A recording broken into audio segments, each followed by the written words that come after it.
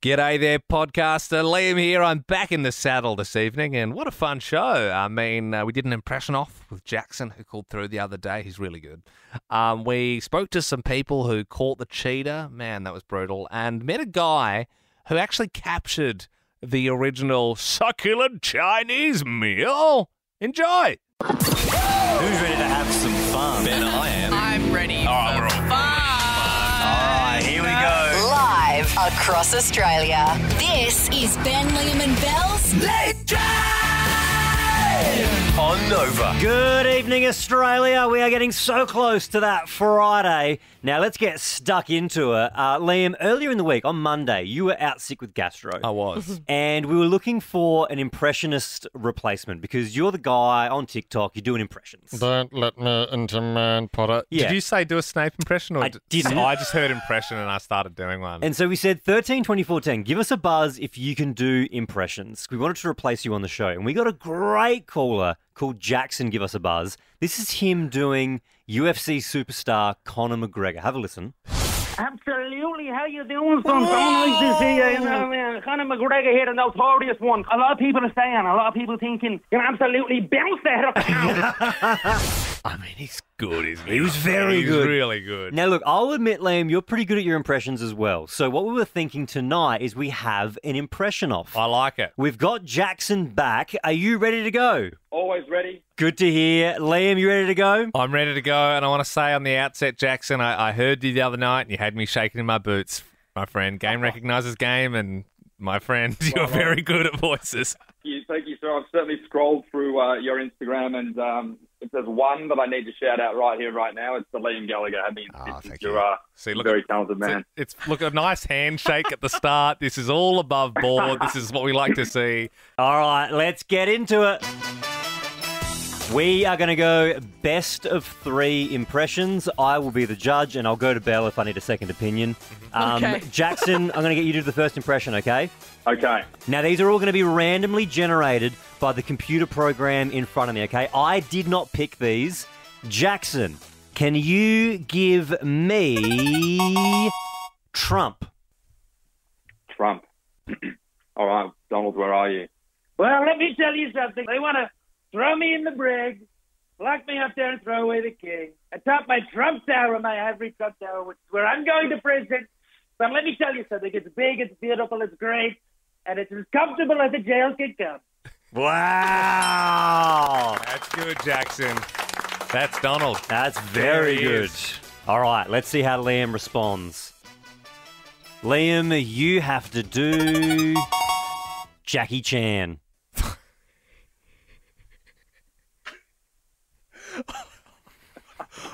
I'm not doing Jackie Chan. You're not going to do Jackie Chan? I'm not going to do, for obvious reasons, I'm not going to do Jackie Chan. Are you going to forfeit the point? Well, yeah, I think I'm going to have to. Oh, he's forfeited a point. Wow. I didn't see that coming. Wow, Jackson, that means you get the first point. This is huge. Okay. All right. Wow. Jackson, can you give me Michael Caine? My name is Michael Caine, and not a lot of people know that. And I couldn't possibly bury another fat man with the pointy little ear, the Lamborghini then. Wow, very good. Listen there, Jackson. No, that was a very good... No. Zipper, you don't get to do an I was just impression. trying to sneak... I mean, both of them are in my wheelhouse. Trump and Michael Caine. You gave me Jackie Chan. You serious? You get who you're given, okay? I'm not choosing these. It is a random computer program. And Liam, your next impression is got to be Serena Williams. So don't laugh, Jackson, because they're randomly generated. And I'm also going to forfeit that point. But once again, obviously, it doesn't feel right. Okay, yeah. We're just got to uphold a certain standard. That means the point goes to Jackson and he wins the impression off on Nova. But look, just for honour, give us one more. The computer program wants you to do Christopher Walken. I mean, I could... It's once as a gift from your great-granddaddy. Long years. And now, little man, I give the watch to you. Oh, he's really Yeah. good. Jackson, I really like it. I want to have a beer with you because That's even his like trigger words are like the same. You two having a beer together would be so hideous. I think that would be the most entertaining beer two gentlemen could have, in my opinion. To go into the song, though, Liam, do you want to give you one more shot? Oh yeah, why not? One more shot. One randomly generated impression. All right, here we go. One more for Liam. Give me a Osama bin Laden. That's a deep cut. I haven't even thought of him in a long time. I forfeit the point. In the podcast, I'll do a good Osama for you. I can do a really good one. Yeah, no, it's not on air, but I'll just do it in the podcast. Yeah. Give us a buzz on 13 24 10. How did you catch the cheater? There is a man who is currently suing Apple for millions of dollars because he was caught cheating by his wife after messages he thought he deleted on his iPhone, which he did delete, had already synced up through the cloud onto the family laptop.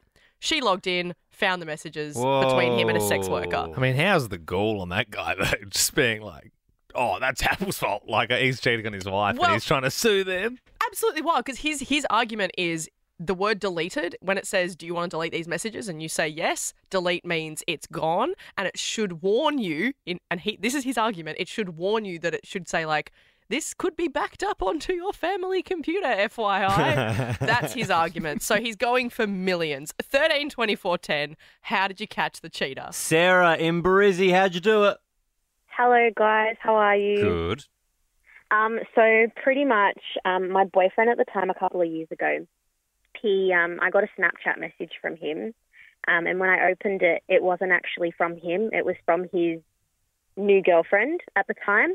And with that Snapchat that she sent me, the text came along with it, have you effed him yet? Because I have.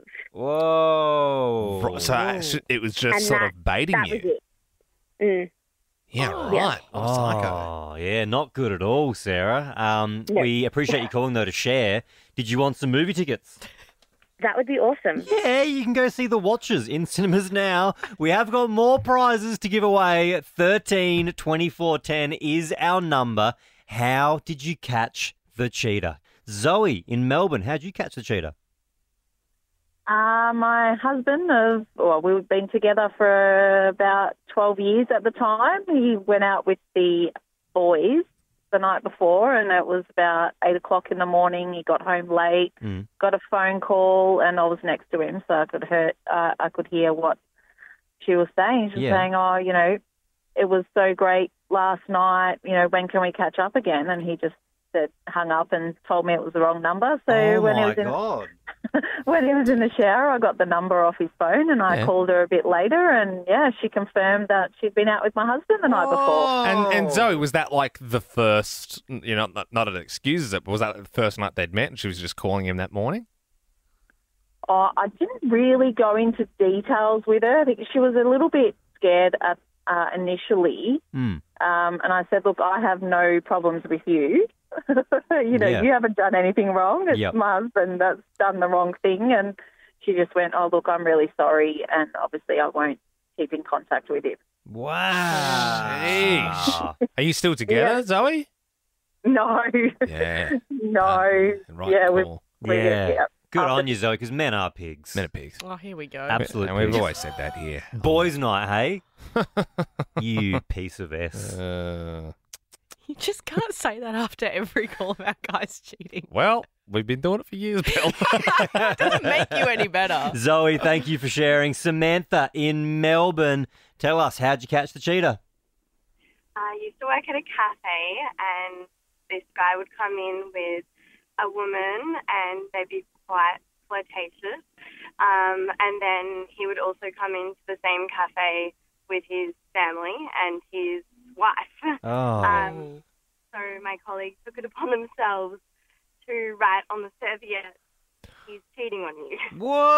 Just on the serviette. That's just like throwing a little hand grenade there onto the table. See, Samantha, that's amazing. Yeah. But I know. Like, did you feel weird about like putting your foot in their life, or do you think that was your job to do that?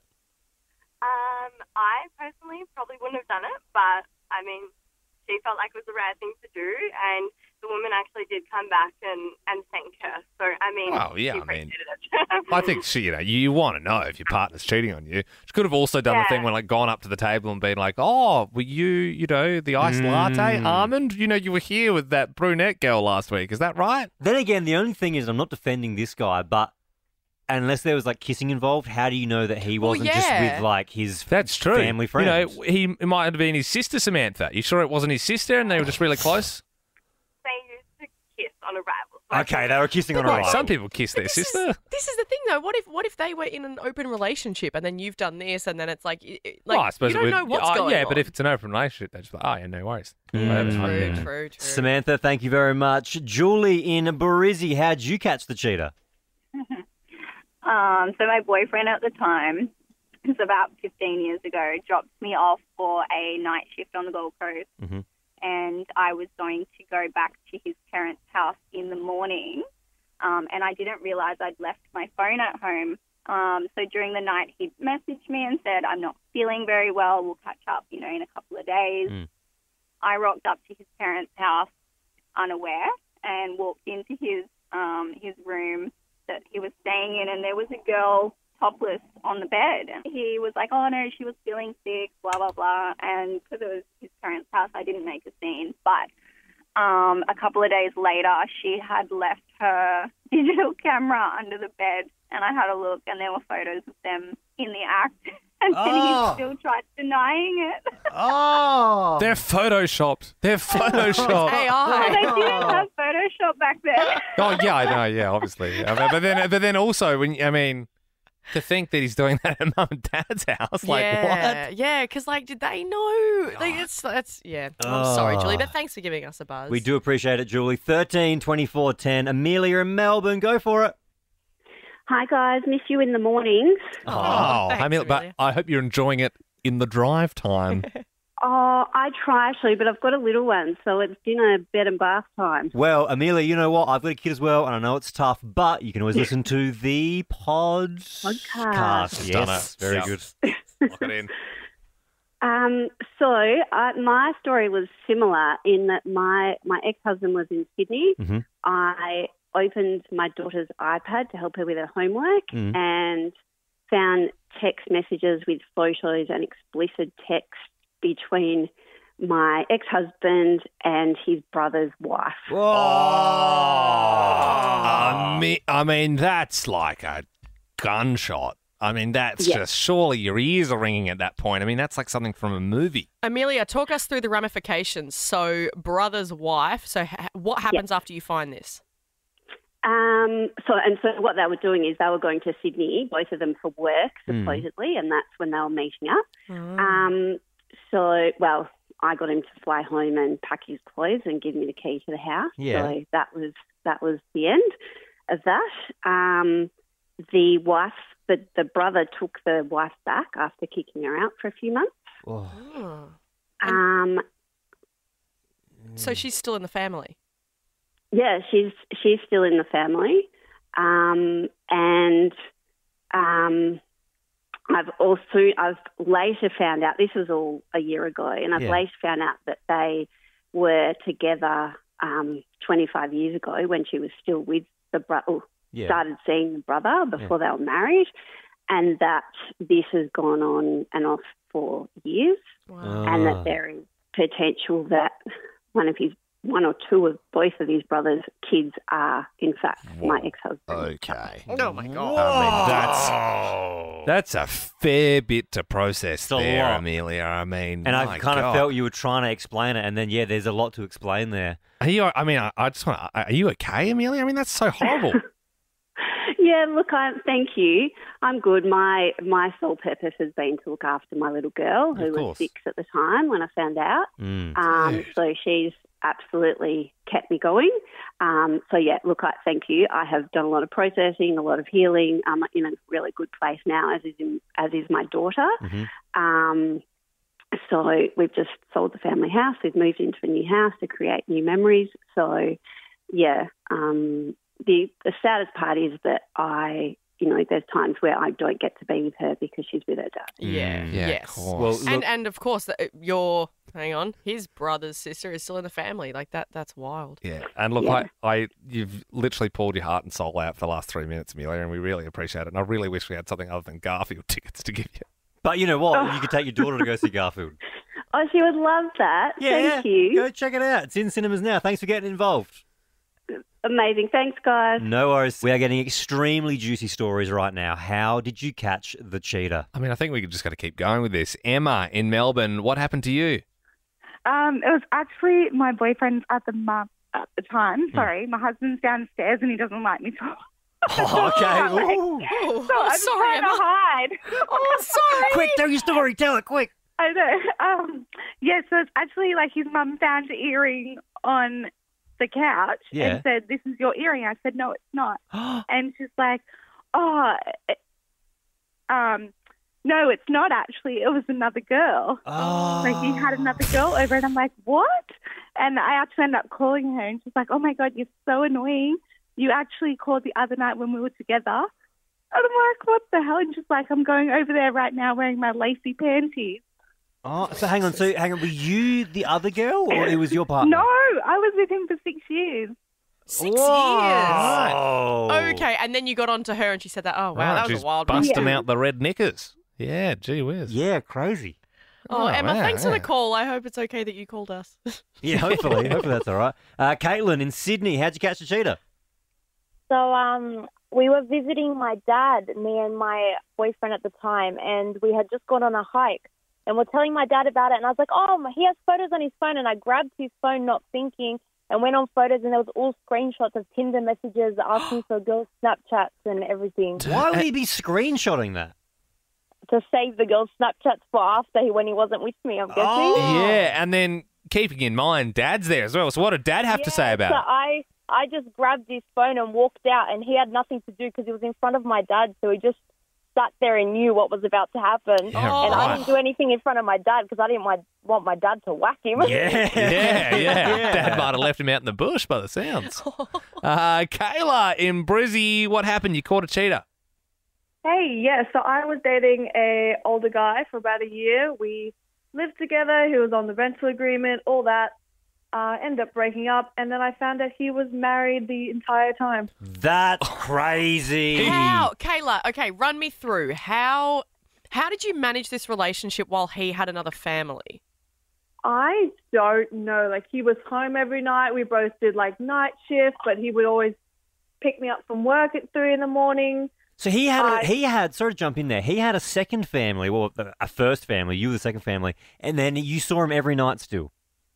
Yeah, he would be at home with me every night when I'd finish work. It must be a situation where he was telling his first family, like, "Oh, I'm working," and then that's when he was with you. He's When working does he late. sleep? How does he make any money? And what's, even just simple things like the good stuff on Netflix that week. Like, is he doubling Watching it up? twice. Is he watching Baby Reindeer with both wives?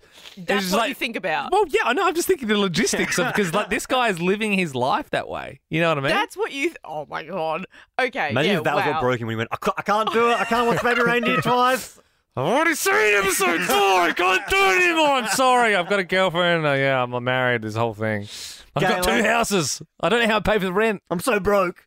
Kayla, thank you very much for sharing. Do we want to keep going? Because Yeah. I'm enjoying these. Well, everyone just keeps topping each other. And like, they're brutal stories, but I mean, I can't stop listening.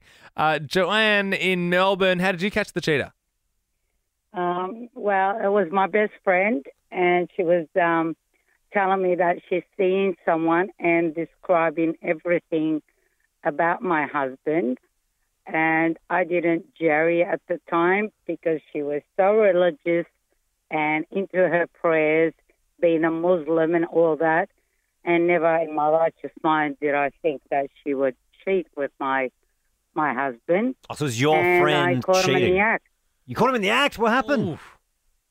Well, I came home one day and she's over my house, Mm-hmm. and I walked in and she's putting her clothes together. Oh. Yeah, right. Oh. So, gee whiz. Yeah. I mean, that's no good. And I always think when you hear those stories, it's like, yeah, you're losing 2 there, aren't you? You lose your best friend and your husband. But in one Joanne, hit. you do sound better off without them both. Heidi in Brizzy, good evening. How did you catch the cheater? Well, just by good old mobile phone. It was my husband, and we just emigrated to Australia from the UK with our little 2-year-old little boy. And, basically he went out drinking, came home, passed out, and there was messages on his phone from the lovely lady who used to look after our little 2-year-old son in the UK. Oh, the Nanny. babysitter. Yeah, well, not babysitter. She was, like you get kindies here. Like from kindy. The kindy teacher. Not the kindy teacher. I know, yeah, I know. And she was due to come out. So we'd been in the country. We got here September. Found out in the October, and she was due to come out and stay with us in the February. Oh, so she was from the UK. You'd then come over, and then she was going to come, and you were going to host her. Oh, can you imagine what would have happened if it got to that point? What was the reasoning for the? It does get worse. For the I could probably write a book, but yeah, she. I did find out that she had also been telling people in England that she had a son who was my son. She was trying to say that my son was her son, was kidnapped and taken to Australia by his dad. It's like, sorry. Oh my gosh! Whoa! Yeah, lots to it. It's very exciting. But that was back in 2011. With the hosting of her coming here to Australia, was that the husband? Like, was that? I'm assuming that was the husband's idea, and he was like, "Hey, why don't we have her stay over here and why don't we bring Kathy over? She can just crash in our bed or whatever, just a few weeks." Yeah, well, yeah, she was like, because she used to look after our son, and she idolised our son, and so it was like, she's like, I want to travel Australia. And sleep with your husband. So, how's it all going now? Are you still together? What happened? No, well, I stayed for 5 years afterwards, stupidly, but it's only us in Australia, and all our family and friends are back in the UK, so it's like, how did it go? But yeah, after 5 years, it was just like, no, that's not really, no. Yeah. Wow. So, but it finished, about 8 years ago. What a story. That's incredible. It does give teacher's pet vibes. It does. That's what my brain went to, Belle. It does, like the teacher, and then, I'm kind of happy that Heidi is out of that. Yeah, absolutely. Yeah, so my mind went elsewhere. Just those, like, babysitter movies. Seriously? What is wrong with you? Yeah, like when you hear kindergarten teacher, you go, nice. No. Can you call yourself Australian if you haven't seen this meme? What is the charge? Eating a meal? A succulent Chinese meal? Yes. I see that you know your judo well. The dude getting arrested for ducking out on the bill at a Chinese restaurant in the 90s. Well, apparently now it's going to be made into a feature film. And one of the people in the film is the reporter who was there on the day. Chris, you were covering it, the initial arrest. Did you have any idea when you were doing this back in the 90s that it was going to be such an iconic Aussie moment? Guys, no one could have predicted what was going to happen that day. It was just an extraordinary and the most sensational theatrical performance I think I've ever seen on TV, on stage, anywhere. Me and my cameraman were nearby when we heard it going on the police scanner, and we spun the car around. We were pretty close, and we arrived, and there were cops everywhere, cars everywhere. The street was blocked off. And then they brought Jack out, and what a stellar performance. Academy Award-winning stuff. So, Chris, I've heard when he says, eating a meal... A succulent Chinese meal. He actually had a leg to stand on because he didn't actually do anything wrong. But yeah, exactly. Yeah, he was. They're calling it the greatest wrongful arrest since Julian Assange. Mate, he was basically dragged out of that restaurant. He was, and there were plenty of police around doing it. I mean, I counted 6 or 7 just taking control of him at one point. And yesterday, beautifully at this reunion, we met one of the police officers, a guy called Stoll Watt. He was a senior sergeant at the time, uniformed. You can see him. He's on every poster. He's the guy with the moustache in the background arresting young Jack at the time. And he sort of confirmed a few of the details with us. In fact, funnily enough, can we say this on radio? Of course that famous line. Yeah, get your hand off my penis. See that chap over there? Get your hand off my penis. Exactly. And the officer that was accused of doing that was this fella, Stoll Watt. And Stoll said, when he finally caught up with Jack, he said, I didn't touch your penis. And Jack said, I know. I made it up. But Chris, did Sol know his judo well? Sol did know his judo well. He was senior sergeant in the special offences squad, so he was like a SWAT-trained police officer. So that's why he raced down there. I've been a journalist now for 30-plus years at Channel 7 and done some amazing stories. Had a great run. I've done Mandela and Princess Di, the Queen, and Bosnia and Afghanistan and Gaza and the whole lot, right? The only story anyone ever stops me and wants to talk about is Jack bloody Carlson against Memphis. It's incredible. Chris, you mentioned that there was a reunion at the Chinese restaurant where it all went down. My question before you go is, who got the bill?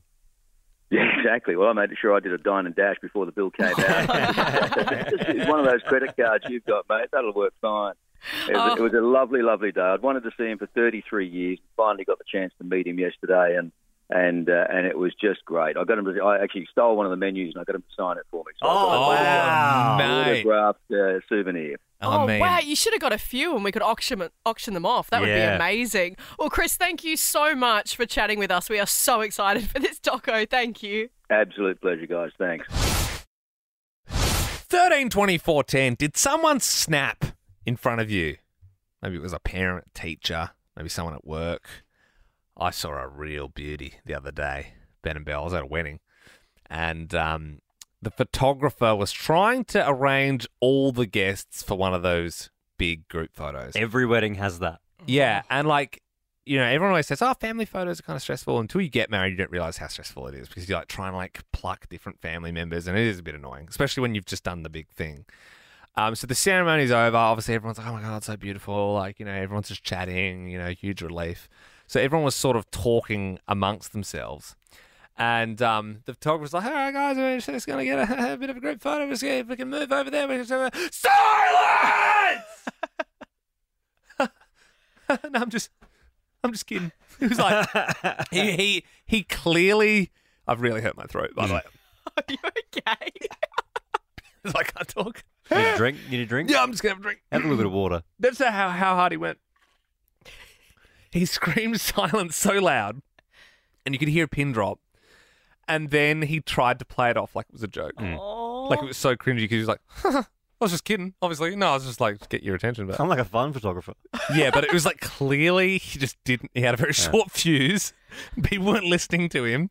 And then he shouted silence at the top of his lungs. I feel like I've cracked it a few times in front of you guys, but I do it in the way that I think a lot of women do, where if I have a piece of paper, I just go, okay, well, you just do it then. Fine. And I just leave. Yeah, I reckon snapping for me is like a level above that. 13-24-10. Did they snap? Deborah in Adelaide, what happened? Hi, guys. So I had to do some shopping for the kitchen, like tea, coffee, sugar, and I saw Scotch fingers were half price. So, of course, I got a pack. And the next day, the boss came into my office and said, where did those Scotch fingers come from? And I said, I just added them, to the credit card. And he snapped, lost it. I don't buy biscuits for the office. And I was to the point where I was like, do you want $2.50? Yeah, I mean, it's just some Scotch finger biscuits. Chill out, man. Are we talking punching the drywall or just really raising the voice? Just raising the voice, yeah, losing it. Yeah. And when they've lost it and then they realize that they got to reel it in quickly. The best is when they try and make a joke about it. That's still my favourite. All right, 13-24-10. Prizes up for grabs for our favourite caller. Did someone snap? 13-24-10. Give us a buzz. Danielle in Sydney. What happened? Hi, guys. This was about 10 years ago, and I was actually at the local shopping centre, and I saw a parent from my son's school. And I went over to say hello and just ask her something about the school canteen, and she just lost it and started screaming at me. What was the matter with her? Why did she snap?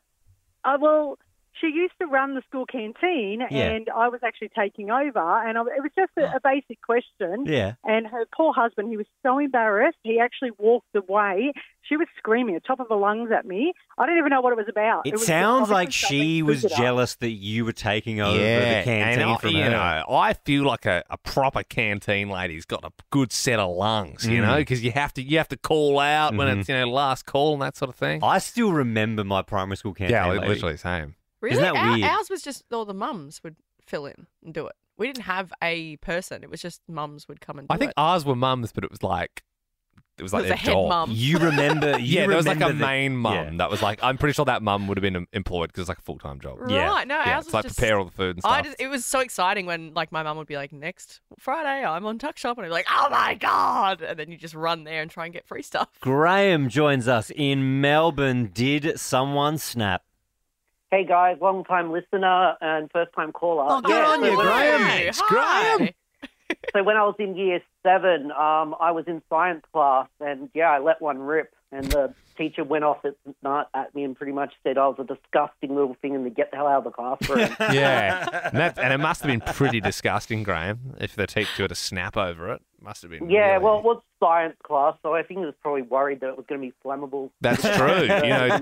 Too close to one of the bunsen burners, you could have singed one of the kids' eyebrows off. Oh, Graham, get out of here, yeah, mate. That's enough from you, Graham, you dirty bugger. Kayleen in Melbourne.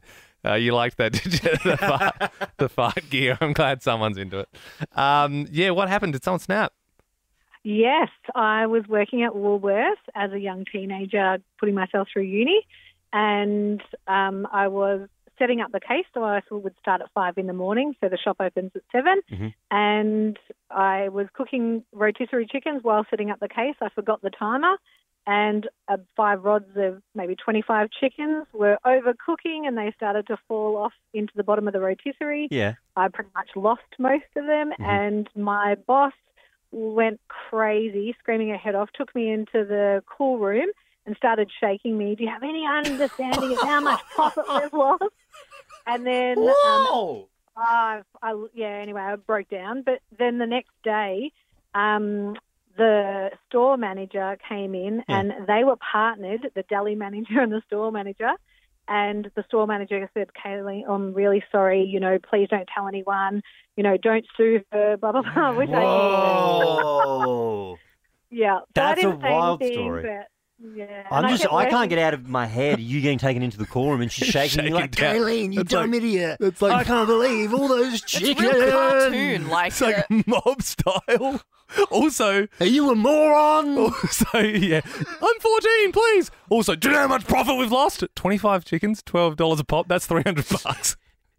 That's coming out of your paycheck. I'm going to lock you in this ice room. You're hurting me. For the rest of your shift, you're going to learn a lesson.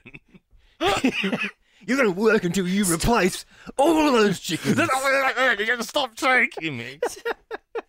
That was Ariana Grande. And is her voice not absolutely stunning? You know I love Ariana. She's beautiful. She's gone through a hell of a lot. And she's back in the news actually today. I don't know if you've seen, she was on Penn Badgley's podcast, Podcrushed, the guy from Gossip Girl. And you.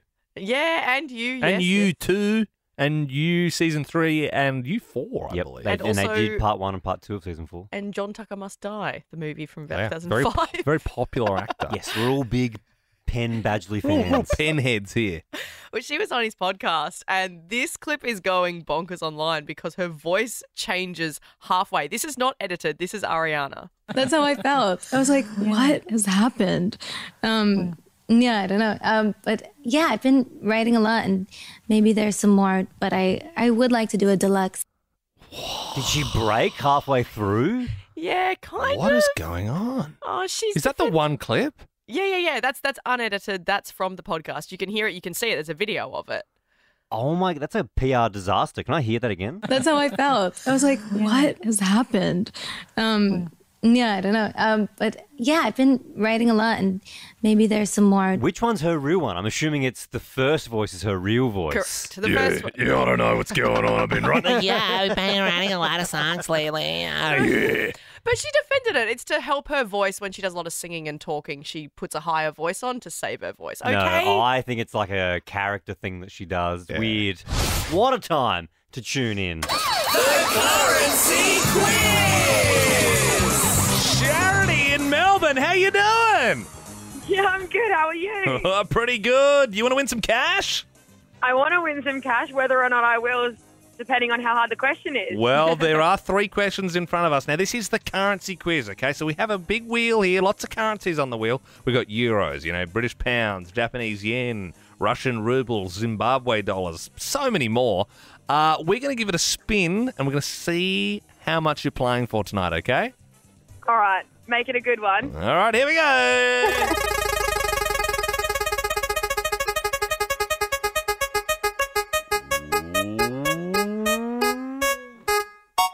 Whoa! 100,000 Iranian Rials. Woo! I've got no idea what that is in dollars. $100,000. How much is that? That's $3.56 Australian, I believe. Yeah, but let's not do the conversions now. It's still 100,000, Yeah. Okay, well, 3 questions. Charity, Aldi is officially Australia's cheapest supermarket, 25% cheaper than Coles and Woolies. If something costs $100 at Coles and Woolies, how much would it cost at Aldi if it was 25% cheaper? $75. Done it. Happy sweet 16th birthday to Camp Rock. Camp Rock. Which of the Jonas Brothers starred in the movie? Nick? Well, yeah, technically that's correct. Yeah. All of them? Yeah. Yes, correct, Charity. All of them. You could do this. You could win 100,000 Rials right here if you get this right. Woo! Justin Timberlake got arrested for drink driving this week. What do the ladies sing in Senorita?